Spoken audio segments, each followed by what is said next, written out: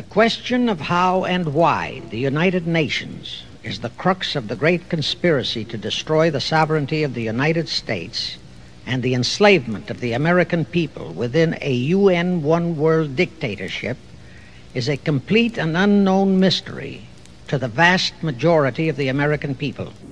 We have a real chance at this new world order, an order in which a credible United Nations can use its peacekeeping role to fulfill the promise and vision of the UN's founders. The United Nations is the crux of the great conspiracy to destroy the sovereignty of the United States and the enslavement of the American people within a UN one-world dictatorship.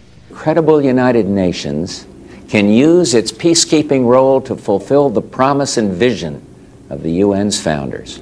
The United Nations is the crux of the great conspiracy. We have a real chance at this new world order. The great conspiracy.